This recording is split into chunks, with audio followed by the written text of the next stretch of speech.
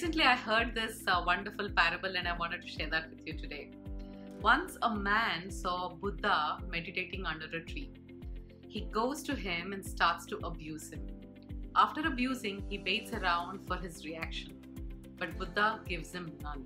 Getting angry, the man uses even more insulting words. But still, Buddha gives zero reaction. In fact, there wasn't even a slightest change in Buddha's expression. Now this goes on for hours. Frustrated and tired, the man asked Buddha, I have been insulting you, abusing you for such a long time. Aren't you angry with me? To which the Buddha responds, I have not accepted it. Why would I be angry with you? This confused the man. But you heard every single word I said, right?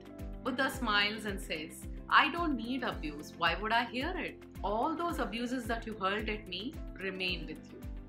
The man said, but I said them to you. How do they remain with me?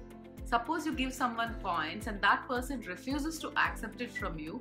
With whom would the coins remain? Asked Buddha. With me, of course, said the man. Same thing goes with abuse, said Buddha.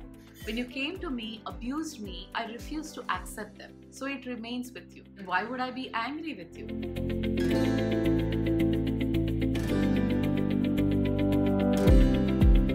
What a wonderful perspective, and a powerful one at that.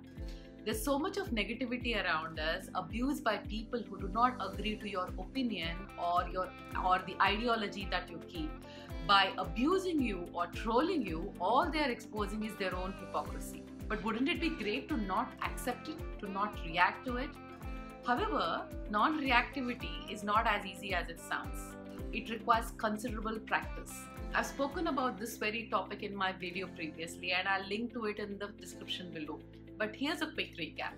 Pause. We react because we think we should. And when you begin to question this, you almost always lose the desire to react. Which brings me to the third step, accept and surrender.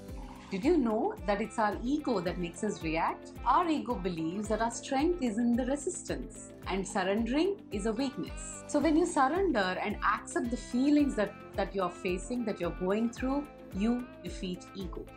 And with regular practice, you will master non-reactivity. Do you have a different mantra of non-reactivity? I'd love to hear from you. Do leave it in the comment section below, or you may reach out to me in any of the social media handles that I'm in.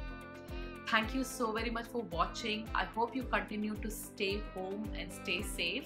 I will see you next week. Until then, take care.